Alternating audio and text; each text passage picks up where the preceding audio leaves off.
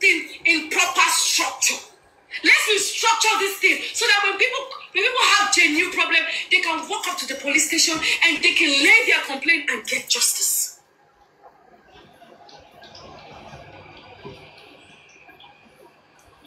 Yes.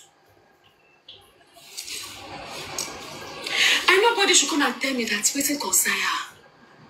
This matter, it concern me, concern my head, my leg, my shoulder, knees, and toes. Because my generation yet unborn. They must not miss this. There must be a change. My generation yet unborn must not miss this. There must be a change. And that change starts from you and I. It starts from me and you. We are all sinners. We are all sinners. We are all sinners. But the one that people. Ẹni tó bímọ ó adopt ọmọ, ẹni tó adopt ọmọ ó lábúrò, ẹni tí ò lábúrò ó ní ẹ̀gbọ́n, ẹni tí ò ní ẹ̀gbọ́n ó léyàn. Nígbà tó bá jókòó bá ṣe báyìí ní kòkò wà. Tó ọmọ adé kú, tó lè pa wọ́n, àwọn ọmọ lọ́fẹ̀ẹ́ gbé ṣe ní ayé. Àwọn ọmọ lọ́fẹ̀ẹ́ tún ní ayé ṣe. I'm not a saint. I'm not a saint. Èmi náà lẹ́ṣẹ̀ tó. Ṣùgbọ́n kò wá ṣe bí ká pa ọmọ lọ́mọ o. Kò wá ṣe bí ká ní ọmọ lọ́mọ lára o.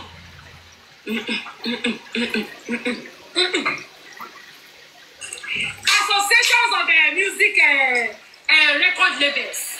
I need all of you on board. Because Odele ni. Ọba kí ló ń korúkẹ? Ọba Olúdán. Tó bá dé lọ́la.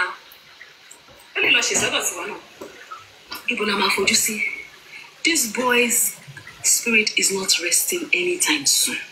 He wants justice. He has been tormenting my soul to speak out, and I am not just going to speak out, I am going to take actions, and I'm going to do the right thing. I'm going to get legal advice, get my what's it called? My foundation on it. I'm going to do the needful. We're going to march to their office. When we go once they don't answer us, we go again until they answer us. We must get justice. Number one, the way they buried him, he's a celebrity. Go on, Kokereto. Celebrity. Your Kokolo is celebrity. Celebrity. Baba, Kilaburu Komano. Baba, Imole. The way you buried that boy. When the police are done, we're doing their autopsy. When they are done, we will not bury him properly. We will bury him so that when his son grows up, his son would be able to go to where his dad was buried. Do you understand? So we need to give him a proper befitting burial. So we need the family to come on board on this. We need you, the father, to agree on this. I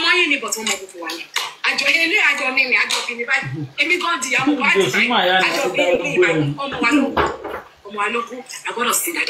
When they are done with the autopsy or whatever it is, we will get him a proper burial ground. We will bury him. Davido, Wizkid, Alagbon, Don Jazzy, Tiwa, all of you. I need to go on board. That boy must be buried well. We must give respect to that industry. That industry that has put you people on the world map. That industry that has put you people where you are. That industry that has paved way for you people. You people must pave way for you. Mo fẹ́ sọ ni pé kí la lè ṣe tá a lè dragi lábọ̀ padà sórí ẹ̀rọ. That boy. Oh, my plate and food. I tell my deliberate lórí gbogbo his father's contact. Whoever has that contact should please send a message. Share for me number because the number is so people because mo pé mama fún mi number 080 pé fún mi number tó lè filẹ̀ pé number tó bá lè filẹ̀ fún mi jọ fún mi number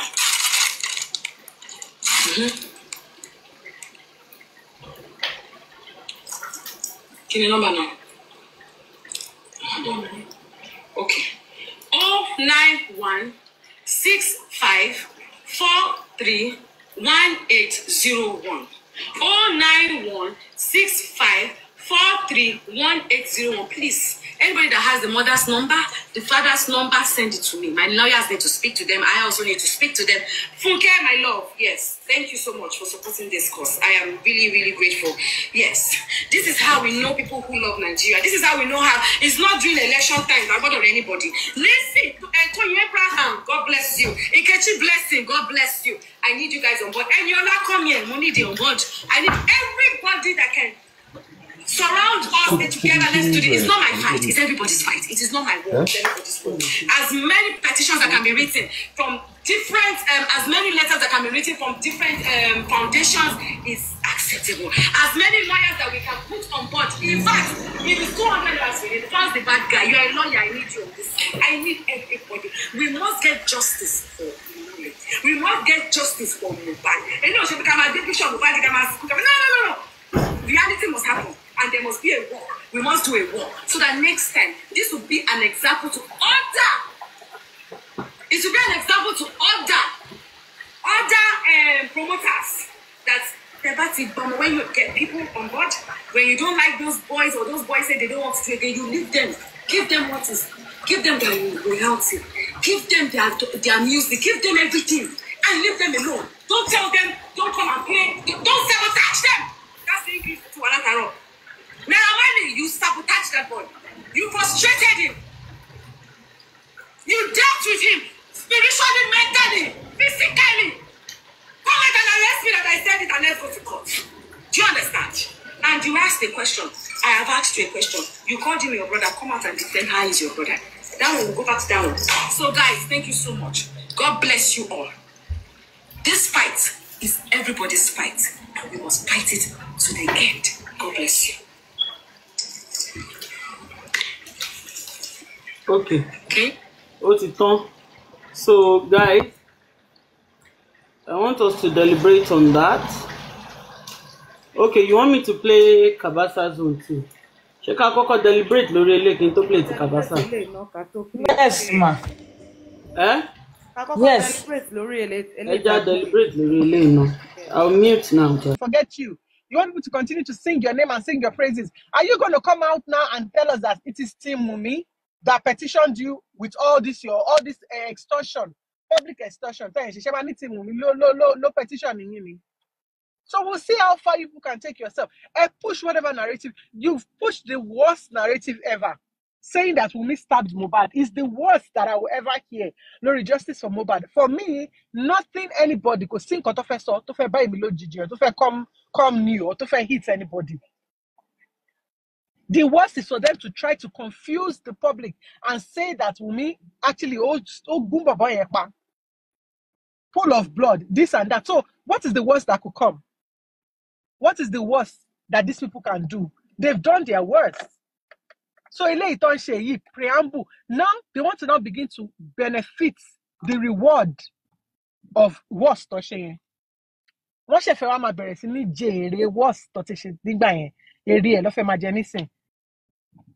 And they can do anything they want. They can say whatever they want to try and drag Wunmi into it.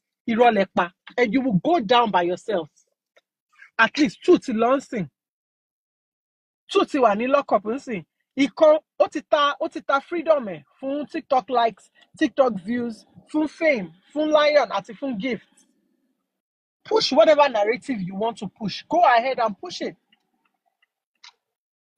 But I can assure you people that no center anywhere gave them no bloody. I went there. I went to the Kiniko. They said it's Kiniko. I went there. Shebi Kolawa, series team from DNA toxicology center conversation. No, we'll see what will happen. We are following it up. You people just come online, you open your mouth and you spew shit. Because I will pay and want debt. I'm telling you no. If you pay in your logo, everybody's stupid. Like when you say certain things, you believe people who are listening to you are numbskulls. So yeah, I'm confess support Pythagoras on the way. It's sick. It's sickening for them to think that when they say that they will now then rile us up. We will now start running about and stressing. If you want to do a private toxicology and autopsy, recently they were saying that the judge who was supposed to sign the document from about Mohbad to go and do a private toxicology and autopsy. Judge, on leave is not available. That judge can be on leave for 1 year. Are you people now saying that Mohbad's body will remain there for a year? Let this boy go and rest. Let him go and rest. Toxicology and autopsy are supporting him. And one thing we know is that you cannot bring a result and say Wunmi had a hand in what by that guy. That one is for sure. And the judge that will sign that your request, when the mother of the child and the wife are saying, no, we want to bury our son, our husband, we want to see the judge. The judge that will not take will not take Wumi's wish and Mohbad's mother's wish into consideration. And the judge that will sign that against the results that the state has given you, we want to see the judge. We will mention the judge's full name on social media. That toxicology and autopsy cannot be done if Wunmi does not give you a consent. If you have Mohbad, Obafuyini consent, you cannot do it. You are not allowed to. You will not be allowed to. The same way you are not allowed to do a DNA till tomorrow, to request a DNA till tomorrow. You will not. You will not. You have no right to say you want to go and do a toxicology and autopsy. You have no right. If the wife and one more person in the family agrees to bury this boy, they will bury him. Stop using the death of Mohbad to extort the public. Enough. Enough. Because whether we like it or not, there are people all over the world watching this. Those Nigerians, we Nigerians in diaspora, we are ashamed. It is Mohbad or extort the public, make you. Can you people just stop already? Can you guys just call yourselves and tell yourselves the truth? And put this boy to rest. Put him to rest and just end this misery that millions of Nigerians, that subject our Nigerians to. Just end this misery for everybody and let everybody just move on and do better things. Let Liam live his life. Let Wunmi live her life. Sorry that I had to jump in. I'm not being Jare. Sister Befe, thank you very much, sis. Sister Befe, ṣé mọ̀ pé bàbá tiẹ̀ sọ pé tán bá ṣe DNA pé òun á sọ ẹni tó pa ọmọ òun. So kò ní ìdìpọ́n ṣe DNA káwọn pólísì yẹn kankan pé kó sọ ẹni tó pa ọmọ ẹ̀. Kó má jẹ́ kán máa sá kiri. Kó má jẹ́ kán máa sá kiri, kán má jẹ́ kí gómìnà kan máa náwó ṣáà àti oríṣiríṣi kankan bẹ́ẹ̀ bàbá ẹ̀ pẹ̀lẹ́ nígbà tẹ́ni ẹ̀mẹ́ni tó ó dídì sọ ni kì í ṣe ibì kan kì í ṣe ibi méjì. Jesus is Lord. Ara nǹkan tó ṣe ń lọ síbẹ̀ lọ́la náà nìyẹn. Wọ́n ti ka gbogbo ẹ̀ fún un. Kó lọ bá wa sọ fún ìyá. Kó máa lọ sọ tó bá dọ̀hún. Ẹni Sister Befe ní ojú ń tì wá. Ojú gan ti èmi gan àbúrò ẹ̀. Ojú gan ti èmi. Exactly. Ṣebí nígbà tẹ wọlé lẹ́ǹkan mo sọ pé ẹ̀gbọ́n yín mà ní. Àbí mi ò sọ bẹ́ẹ̀. Ó ń tì mí lójú gan. So kí bàbá kúkú bá wa sọ kí gbogbo ẹ̀ lè tètè tán lẹ̀. Àwọn tó ń tẹ̀lé lójú òtì. Ẹjọ́ ẹ jẹ́ kẹ́ni ká ní representative síbẹ̀ o ẹjọ́ a gbọ́dọ̀ mọ nǹkan tó ṣẹlẹ̀ ńbẹ̀ yẹn lọ́la o. Ó ti di dandan. Ìyá kan ti jáde lénìí.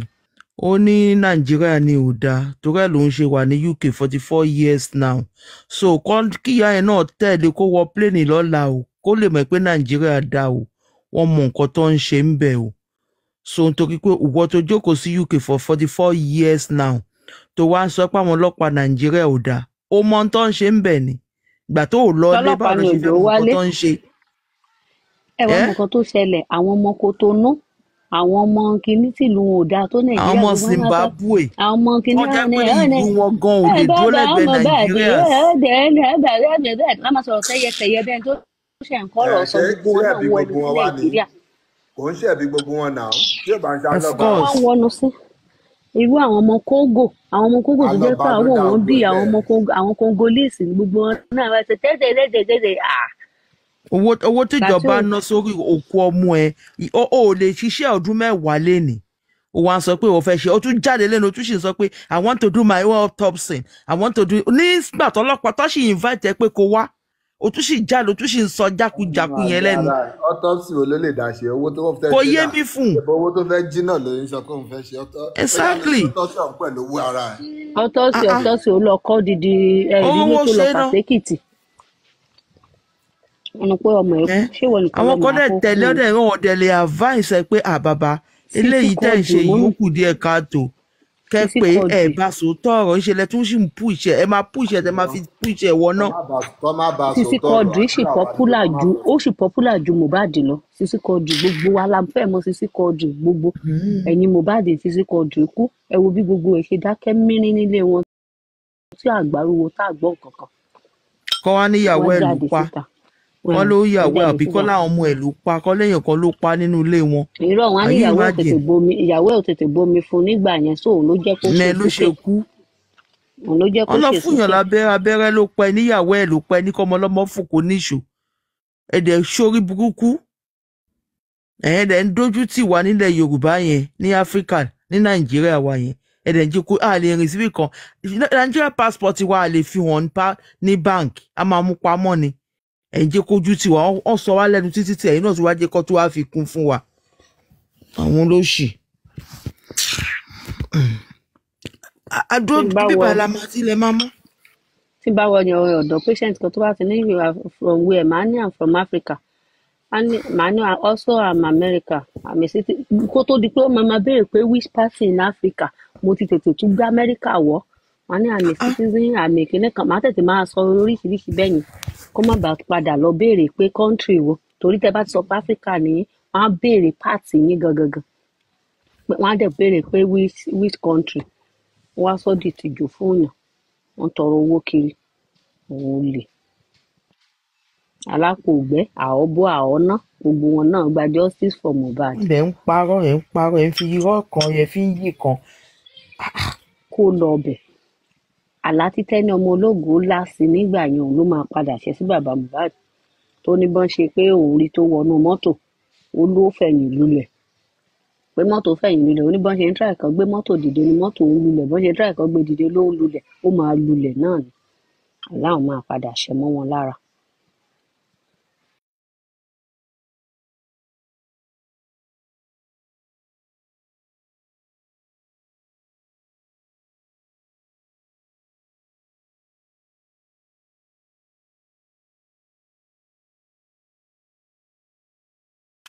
Jesus ṣàfàdúrà sí bọ̀dá yín lọ́la. ó ti léètì. ọkọ tẹ́mi ẹ̀ lọ fèsì ìyàwó ní tó lóyún o èwo wá ní bọ̀dá mi fẹ́ ṣà ń pariwo ọlọ́run á sì bọ̀dá mi lọ á dẹ̀rẹ̀ àrísà ẹ̀sẹ̀ nínú aṣọ blue. kò sí wàhálà mo rò pé wọn ò tí ì lè fún láṣọ blue lọ́la kó má wé tán láti lo bẹ́ẹ̀tì dání. Ṣàrífà ò ti ní máa wọ tiẹ̀ ni wọn ò dìgbà tán ṣe tí wọn ò tí ì lè wọ tí wọn ẹ̀ṣẹ̀ máa lọ sí kóòtù Tuesday ni. ok wọn á ṣe lọ sọ bóyá wọn mo rò kán ní. Sultana ni jòsí máa wọ̀ débẹ̀ yẹn lọ́la. ẹgbẹ́ ọlá gbé bẹ́ẹ̀ gbé ọlá dání. ní tí mo sì fẹ́ sọ nìyẹn o wípé mo jẹ́ má wọ Sultana lọ because yóò kún. bí àjẹrà ènìyàn. nínú oru burúkú ó máa pọ́n o aṣọ black ni ó wọ̀ lọ o. jòsí tó gbọ́ black ni kò wọ̀. mo jẹ lọ́wọ́ bó rí abitọ́ ẹ ṣàfẹ́ kí àtàrí ọdún mi. jíìsì tí ò ní di bẹ́ẹ̀ bóyá kó wọ àǹkárá lọ. àǹkárá tó ti ń wọ̀ tẹ́lẹ̀ yẹn ó bẹ́tà lọ mú kan nínú wọn. kó má wọ àǹkárá nígbà tán bá ń béèrè question àǹkárá máa jẹ́ kó ooru tètè mú o. ẹ má pẹ̀ gbọ́n mi o. tó bá wọ àǹkárá máa yọ okùn ní ṣòkòtò yẹn. ìwà kó má wọ àǹkárá Pythagoras kó má wọ àǹkárá tó bá wọ àǹkárá tó bá ń béèrè question. jíìsì máa mú ooru mu aṣọ tó fẹ́lẹ́ dáadáa àwọn ṣẹ́ẹ̀tì tọwọ́ atẹ́gùn alẹ́ máa fẹ́ sí nígbà tán máa ń béèrè question lọ́wọ́ ẹ̀ òun ni kó wọ̀. àwọn pé téèyàn bá wọ àǹkárá. tí pírẹsidó náà àwọn sẹ́ẹ̀lì yẹn bá gbá mú. yẹn bá ba. ẹ mọ̀ kọ́ máa ná àwọn pírẹsidó. bẹ́ẹ̀ni àwọn tó ti pẹ́ ń bẹ̀. wọ́n á lù bí kó kú. Ó má wà Ọgbọ́n nkàrà o. ẹ̀ tó yọ yẹn ó máa tún yọ léyà mi tí ó bá yẹ Ọlọ́run. fún. Ọlọ́gbọ́n kì í ṣàn. Jòsí. ẹni tí ò tí mọ̀ bóyá òun bọ̀ lé padà ó náà máa wá jábọ̀ fún wọn lọ́sàn-án Dídì ọ̀la. rìn. ọ̀dẹ̀. Bàbá òde. Kò sí nǹkan tí ò ti ṣe. Á bú lọ́ọ̀yà, á bú pólíìsì, á bú àwọn actress, gọ́vnà á bú gọ́vnà, á bú. Iṣẹ́ tí ká publication tèní tí Punch tún gbé jáde. Àti Ara o. ìgbà tí rẹ́rìn yó. Àti rẹ́rìn yó kíní yẹn gùn. Mi ì tí ì kà á. Ó gùn. Ta ló tún kọ síbẹ̀? Bẹ̀bẹ̀ ó tún ṣe emotional ó ń ṣe damage control lórí nǹkan tí Punch ti kọ́kọ́ release nípa toxicology yẹn. Nǹkan tó wá kọ tó tiẹ̀ wá fọ́nì sí mi jù ni pé ó ní I am calling on my daddy President Tinubu mo ní tandadi wèrè. Ló sọ pé ó ṣe ó jẹ́ ṣèyí ni àbó jẹ́.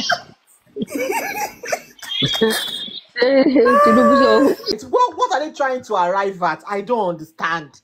You will see where they are trying to arrive They're at. trying to You will hear water it. down all those things and they're digging themselves deeper. No. Benevolence. They are trying to. It's because they want to keep that narrative of he died on Monday. You know, if he was dead by Monday, Tuesday, by the time they take him to the hospital, his body will be stiff. They won't be able to put him on the bike. So Do you understand? I think that's why they are standing on that narrative. Oh, Lilibet, are they trying to tell me that the Wumi and Adura, they were parading a dead body around Lagos State? Because I don't understand. Now let's assume that. Let's go with their narrative that he died on Monday. If he died on Monday, number one, they won't just carry him to the hospital and his body won't be heavy. The hospital won't say it. Number two, by Wednesday, his neck will not be able to bend. Exactly. Let's just listen to it to the end and then we'll analyze. Yeah? Oh, God. It's nearly over. Yeah, I'm tired of these people. Okay, so you can sit a dead body. Is it possible, doctor, to sit a dead body after the demise of the dead body? You can sit body on the bike. How will the leg go on the leg? How is that possible? Possible. It is possible. You can carry. It's just like carrying a luggage. But remember, to lift a dead body, a 6'4", it is very, very heavy. A dead body is very, very heavy. Very heavy, yes. Because when you lift a normal person, he actually helps you to lift him. But a dead body is like a flop, like a dead cow. You can't lift. Sir, but if the body just died 30 minutes ago or 20 minutes ago, is it still going to be heavy? Yes, of course. Yeah, it'll be very heavy, of course. The dead body is like a weight, my God. Anyway, look, I gotta go downstairs and back here. Doctor, thank you, doctor. Release doctor. Thank you, doctor. Release doctor. At any time, we might need to put you on this call again, doctor, please. Okay, no problem. Yes, okay. Thank you, doctor. We appreciate. Thank you so much. Doctor, say content. Doctor, thank you. Thank you doctor tó ń ṣe yẹn kò dénú ẹ̀ o kó má dàbí pé kò fẹ́ jẹ́ káwọn gullible followers ẹ̀ kọ́ rí i pé nǹkan tóun sọ irọ́ lòun pa ló ṣe é ṣe bíi pé kíní o. President, ẹ tí ì rí ibi tọ́wọ́ alápàtà tó máa lọ pa màálù odidi màálù ọ̀dẹ̀ máa gbé sórí ọ̀kadà ẹ tí ì rí rí. Yes, now. Látọ̀dọ̀ ẹran. Lóyìn fresh. Olórí burúkú làwọn people yìí sẹ́ ẹ̀. Àná olórí burúkú ni wọ́n. Now you guys listen to what they got from all. You see how we've been talking about what we know and how we have common sense. Now listen to their own common sense that they don't have. The aspect of intravenous administration of tetanus.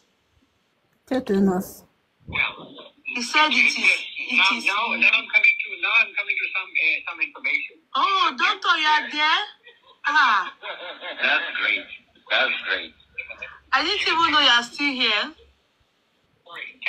You think this person was given injection intravenously instead of intramuscularly? Yes, yes. Now, listen. Most injections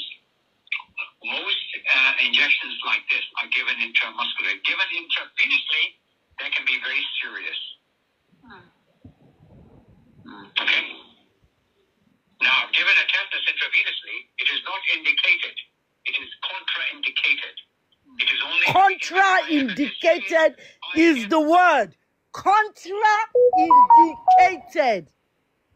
Did you hear that? It is not Loud and indicated. clear. Contraindicated because it's going to spurt back at you. The blood. I didn't want to say anything since. It spurts right back at you with the blood. So it's contraindicated. The research I did last night.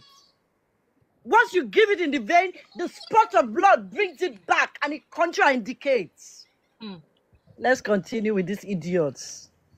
On the bottle, not IV, because IV can be serious and it can kill, of course. Thank you. Very badly, and it can die.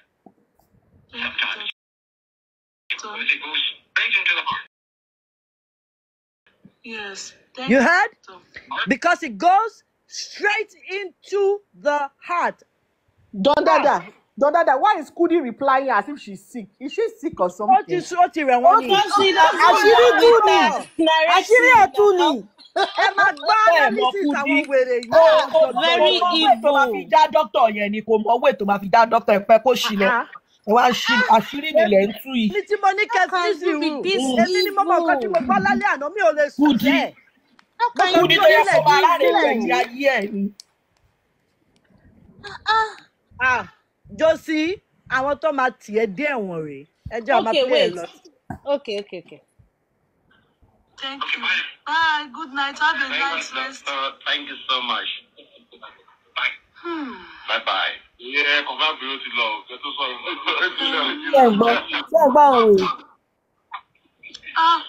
Yeah. Doctor already said a lot of things, even about bullying. Bullying, you can bully somebody and it reflect later on. Yeah. It can kill. Some Larry, wait for us. We are coming for you. Don Dada, ẹ bá mi dá bíbẹ̀ yẹn padà. Don Dada, ní gbọ́mọ sí láyé yìí. Ẹ bá mi dá padà. Mo dá padà o. Etí ń dùn mí. Mo dá padà o, ẹ gbọ́ o. Bye. Yeah, confirm below to love. Get to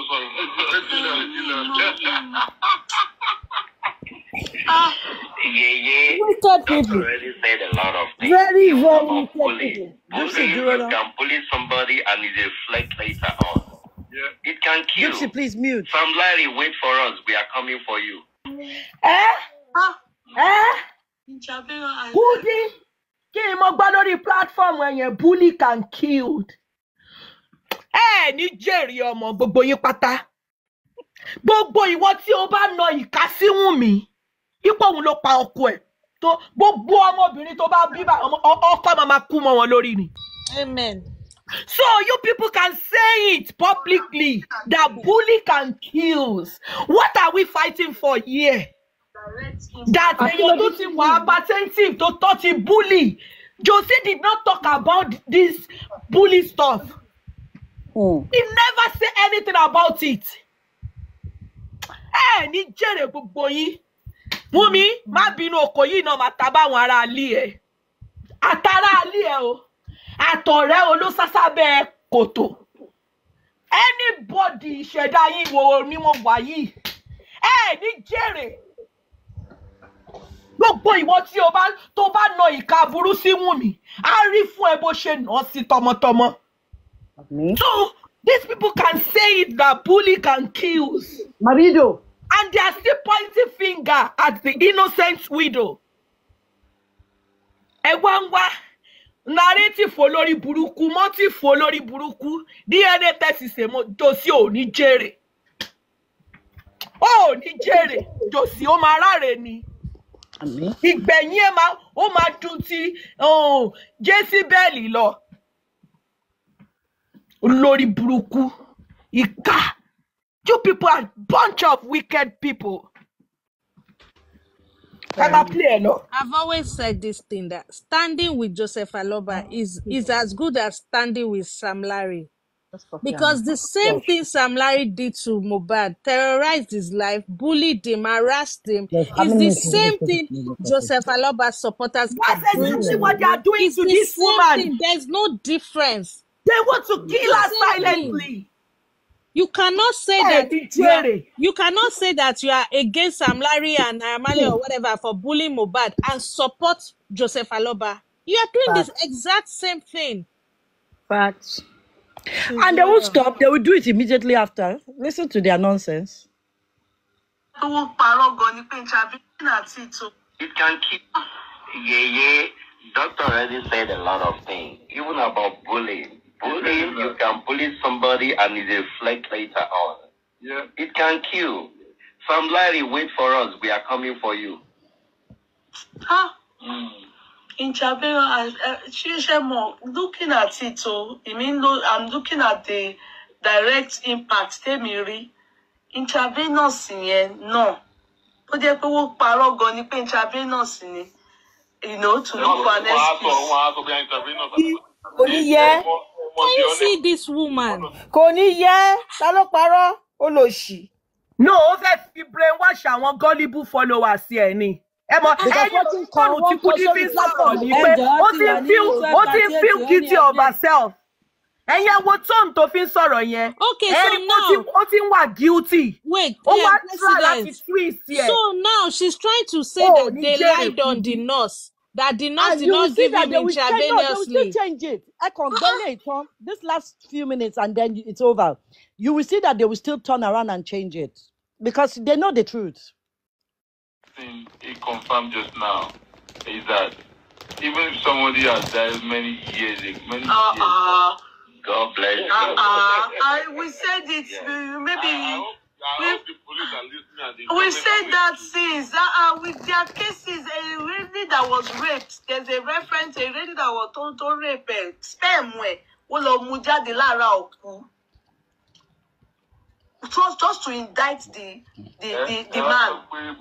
Body was decomposed. Òkú tó ti kú wọ́n lọ gbé kíní ẹ̀ jáde wọ́n ṣe autopsy ó dẹ̀ $1 ó ti kú wọ́n tún fẹ́ convict of many things wọ́n tún fẹ́ convict ẹ̀ pé ó bá sùn. And they needed evidence. And after months, tó ti kú, wọ́n lọ ṣe kíní yẹn. And they discovered tó tún rape so ẹ̀wọ̀n ẹ̀ gbọ̀rọ̀gbọ̀rọ̀ ni wọ́n fún. What are you saying? It was a capital punishment on Island, but you still will go to life imprisonment. They stopped capital punishment. Wow. So we've said it now. We've said that one. There's nothing like they don't know. It's just that they didn't do anything. Oh shit! Sorry, Dr. Sanwo-Olu abi Mr. Sanwo-Olu. Also,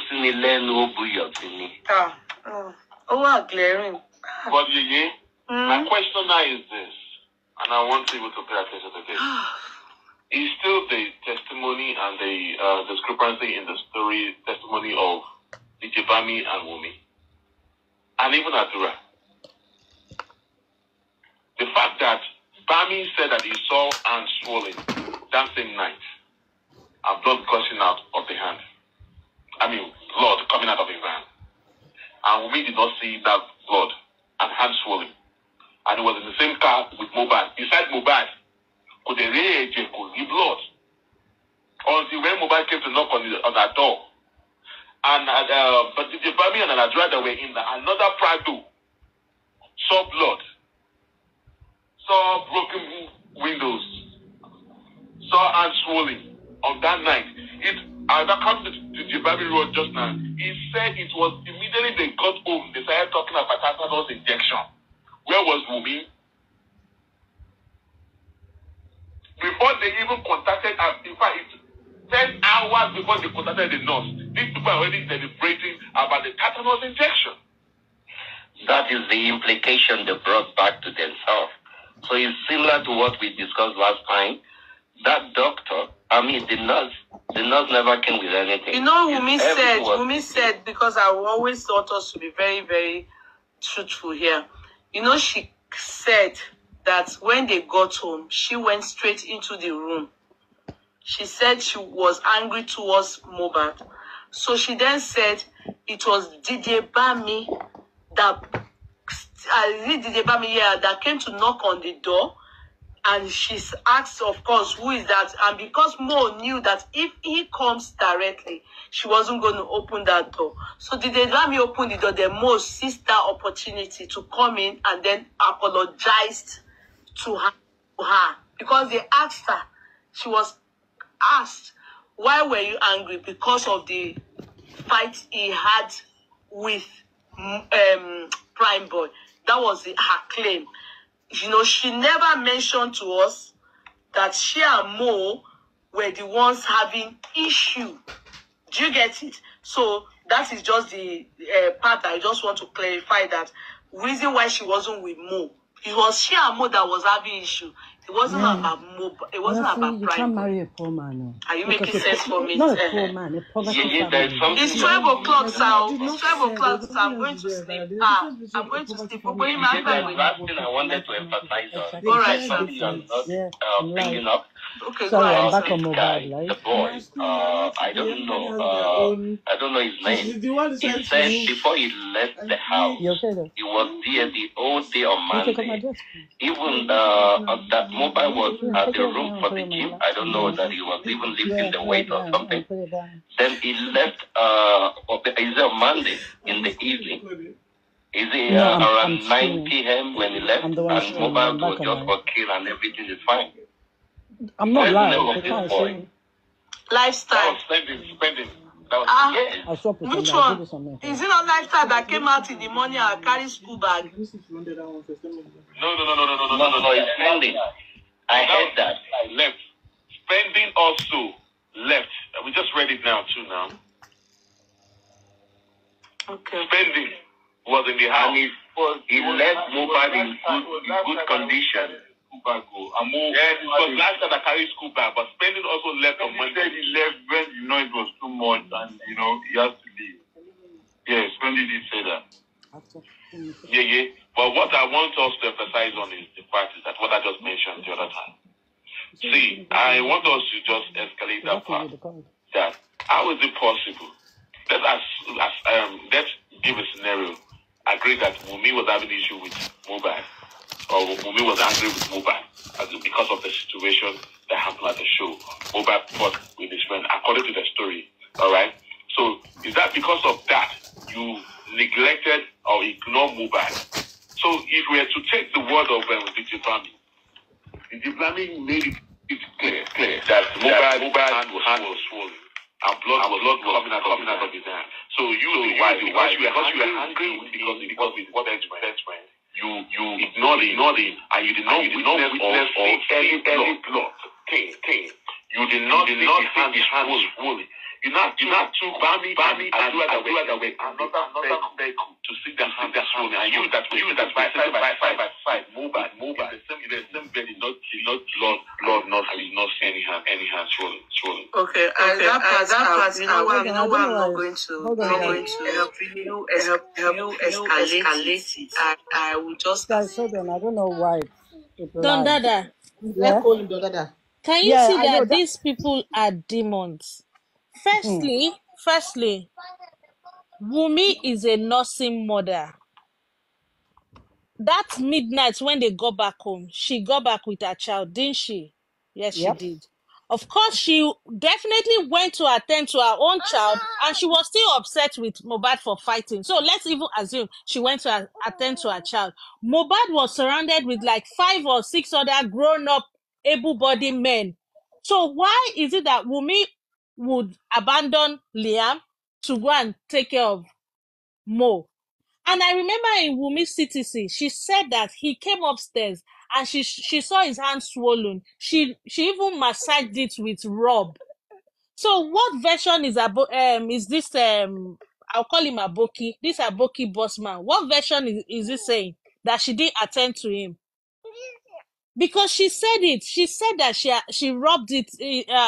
She cleaned the blood with cotton wool, a baby's cotton wool or something, and she massaged it with rub. So how else was Wumi supposed to take care of him? Where is the neglect? But Lilibet, who would have thought a swollen arm would kill a person? Who would have thought? Like, and again, do you know that this thing they are talking about is Monday, early hours of Monday. So he was fine the whole of Monday during the day, right? Till evening. He just had little pain. But by Tuesday, the hand started swelling up. So that means it was infected. So it's not as if he was bedridden on Monday. He was probably active on Monday. And these people that they keep shouting that how come we don't have any information about Monday? Is it every day of your life that something significant happens? No. It's not every day. You don't take record of every day. Because I don't understand these people. This is a nursing mother that there's no house help in that house, right? She's the only one taking care of the family, taking care of the friends, taking care of her baby. But can Boss Rat even give us a accurate detail of what happened to him yesterday? Can he give us? That's what I'm saying. It's not every day something significant happens in our lives. Olórí burúkú Boss Rat yẹn wọ́n bí léèrè pé gbà tí ìyàwó ẹ̀ fẹ́ bímọ kí lorúkọ abẹ́rẹ́ tó fún wèrè kò lè sọ olórí burúkú. He said he was at work. He said he was at work and your wife was in the labor. He said he was at work. Pé nílùú òyìnbó tó máa gba leave tó máa fún ẹ ní leave. Even tí ibi iṣẹ́ ẹ̀gbọ́n tó bá fún ẹ ní leave, you can sue that complaint. Olórí burúkú bunch of lolentity man. Imagine the last part. Okay. Part I just want to clarify that reason why she wasn't with Mo. It was she and Mo that was having issue. It wasn't about Mo. It wasn't about Prime Boy. Are you making sense for me? It's 12 o'clock, so it's 12 o'clock, so I'm going to sleep. I'm going to sleep. I wanted to emphasize on. All right, something you are not bringing up. Okay, go ahead, sir. This guy, the boy, I don't know his name. He said before he left the house, he was there the whole day on Monday.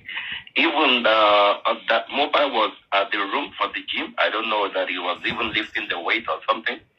Then he left. Is it on Monday in the evening? Is it around 9 p.m. when he left? And Mohbad was just okay and everything is fine. Where's the name of this boy? Lifestyle. That was spending.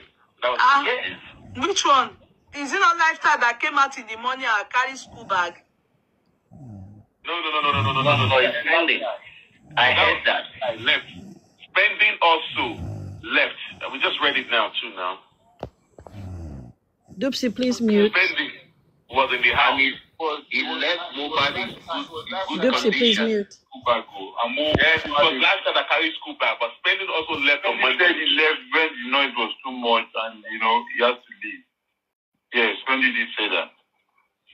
But what I want to Spending left. He left when the noise was too much. After eating rice and pepper. Let's give a scenario.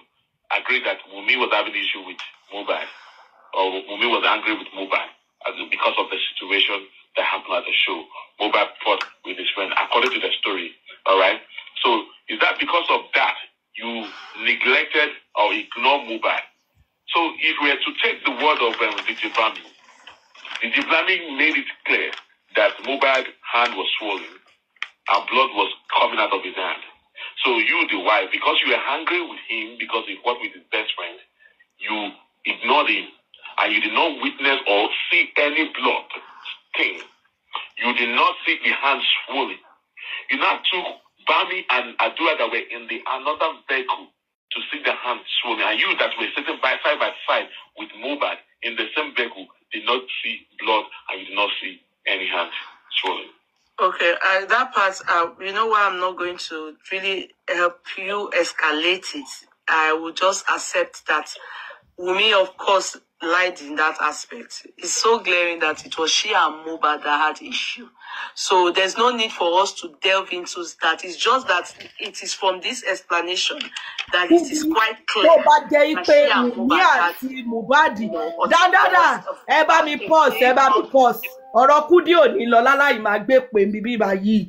Kúdí tó bá jẹ́ pé lóòótọ́ Wùmí àti Mohbad ló ní issue ọ̀rọ̀ tó ń sọ lọ́wọ́lọ́wọ́ yìí gbogbo èpè tí n bá ṣẹ́ fún ẹ lẹ́nìí kó má já ẹ̀ àmọ́ tí ó bá jẹ́ pé Wùmí àti Mohbad kan ló ní issue gbogbo ọmọ tó bá tara ẹ jáde Kúdí alátakò máa dìde fún wọn gbogbo nǹkan tó mọ̀dí ayé á máa dì mọ́ wọn lórí ó ní jèrè bó ṣe fẹ́ jẹ́ kí ìyá Wùmí kó jèrè Wùmí ò ní jèrè ìwọ lórí burúkú ìwọ ìkàbíamọ yìí àdàbí tó bá jẹ́ pé kò bó ṣe rí ló ṣe ń sọ yìí ní gbogbo èpè tí mo ṣẹ́ fún ẹ ní wákàtí aago kan yìí ni ò ní já ẹ ìwọ ìkà.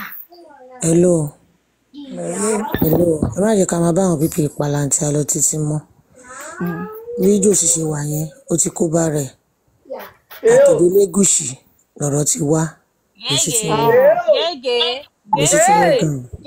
gan mo pọ́sibú kò jẹ́ pé àwọn Veron àtàrífà lọ́n ti lọ sọ àwọn nǹkan kan tó ti ṣe ní jáde but Elégùṣì ni ó kàn fọwọ́ mi hàn.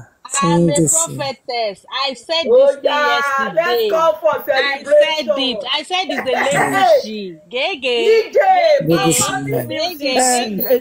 Now, investigation bá ṣe ń lọ everybody tó ti lẹ́jọ́ lórí ẹ̀ ń lọ́ ṣe kó gbogbo ẹ̀ pọ̀ àti bullying àti harassment àti fraud àti so wọ́n lè wá máa pè the likes of Wùmí pé kí ni ìwọ ní lẹ́nu ló fẹ́ sọ ìwọ náà kí ló sọ pa tiẹ̀ náà wọ́n wá kó papọ̀ kí sì ti wọ́n ga o.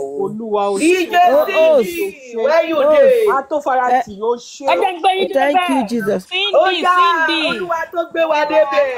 Cindy, àwọn èèyàn kan ṣẹ̀ṣẹ̀ ń wọlé as in the invite of Josie is from the palace so not from anybody the Elegushis. Àwọn ọlọ́pàá Josie lẹ́jọ́ bullying harassment frauding cyber cabling cyber nothing cyber tennis cyber goring cyber imbeciles ẹ̀ṣẹ̀ yẹn pọ̀ àwọn nǹkan tí àwọn òyìnbó tí mi ò gbọ́ rí gan cyber discussing cyber harassment cyber killing cyber Josie cyber boleg cyber keton cyber resemblance cyber everything ìgbà tó ń bọ́ ta wọn ò tún jó lẹ́nu ó tún ní àlálẹ̀ ló pa Mohbad. Ibi tẹ́mi lọ gangan nìyẹn. What of cyber sí pool of blood nǹkan. Project lóhùn gbé ó lóhùn gbókùdé police station lẹ́gbẹ̀ẹ́ Lẹ́gùṣì. Ó ní lẹ́gbẹ̀ẹ́ Lẹ́gùṣì gangan police station tó. Cyber motive, cyber everything. Cyber motive. Sátẹ́mì orí tẹ bá ń kọ yẹn nu àkóbá ẹ̀jẹ̀ bá mi kọ. Ẹ̀jẹ̀ ń wá jáde. Ẹjọ́ ẹ bá ń kọ ẹjọ́ torí Ọlọ́run. Someone say cyber kapala. Nǹkan tèmi fi ò ní pé ìgbà tí wọ́n sọ pé wọ́n fi àwọn Veron yẹn láti ọjọ́ yẹn mò ń sẹ́ǹsì pé bóyá wọ́n ti rí connection kan náà ṣe ti fi wọ́n lẹ̀ because wọ́n ti perfect bail perfect everything. Sister Temi, is that phone call? I said it yesterday. That phone call that I called into Bukky Jese's show that I said is Wumi's boyfriend. He now said Sam Larry Elegushi. He mentioned the man's name. No, I know that he started mentioning the man's name since last week. I know, and that is what they've been waiting for. Like you just mentioned this man's name. Now why they never carry him before? So that's all this interview that he came out and be doing. I just mentioned Pam Elegushi.